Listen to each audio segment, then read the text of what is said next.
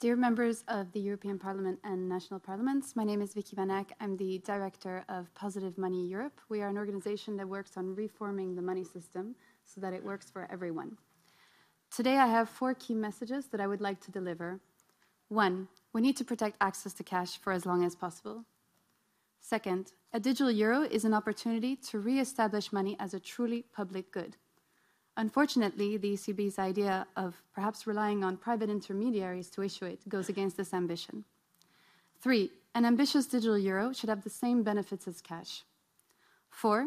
It would also provide an opportunity to improve our money system as a whole by providing healthy competition to banks, making our payment system more resilient, and helping to more effectively combat recession and crisis.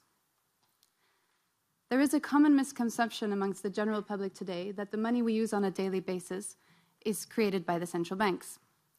Indeed, when the first central banks started to emerge, and the Swedish Riksdag was the first one, their core task was to manage inflation and the production and issuance of banknotes and coins. The cash issued by the central banks played a crucial role in establishing trust. It is the most liquid, safe, anonymous asset that people have access to in an economy today. It acts as an anchor of the entire monetary system. Today, cash accounts for less than 10% of money in circulation. The vast majority of a nation's money supply is in fact created by the commercial banks when they make loans. This dominance of private money over public money is only further reinforced by the closure of ATMs, which the commercial banks see as unprofitable. This decline of cash has serious implications on our society. Without it, people will only ever be able to make payments through the commercial banking sector. This reliance on the banking sector to offer a public good of payment systems ultimately results in a large number of people being financially excluded today. Today, around 9% of adult citizens in the EU do not have access to a bank account, and 6% do not have a payment card. Finally, without cash, people would lose access to an anonymous means of payment. This means even more personal data transfer into the hands of the commercial banking sector, and this at a time when trust in the system, in the banking system, is already so low. For these reasons, we welcome initiatives that oblige credit institutions to keep and continue access to cash and to subsidize ATMs as public goods.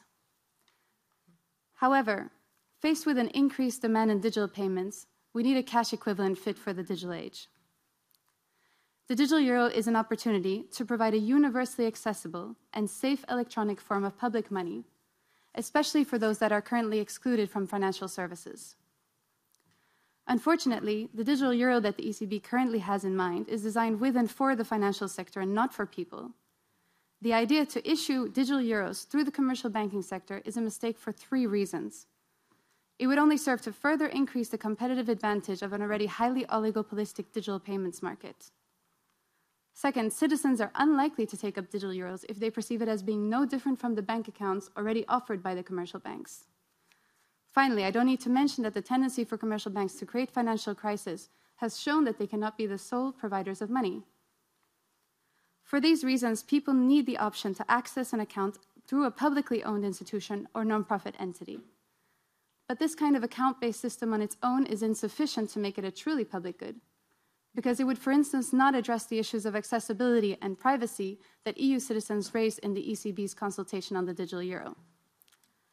We therefore need the option of accessing and paying with digital euros without requiring identification by any kind of institution. This would replicate the benefits of cash. It would be unremunerated but free, fully anonymous, accessible to all, and offline. Such a proposal is currently being put forward in the US via the eCash Act. A digital euro designed for people would have 3 major benefits for our money system as a whole. It would take back power from the commercial banks by challenging their market power over retail deposits and payment systems. Healthy competition will force banks to innovate and offer better services to people. It would provide the foundation for a backup payment system in case of cybersecurity threats or outages due to extreme weather events, thereby increasing the resilience of our system as a whole. Finally, it could help central banks and governments to more effectively combat crisis and recession by making it easier to create money that can be transferred to the wider economy, what we advocate for as helicopter money. The digital euro is an opportunity to improve our money system, to make it more resilient, more efficient, and fair.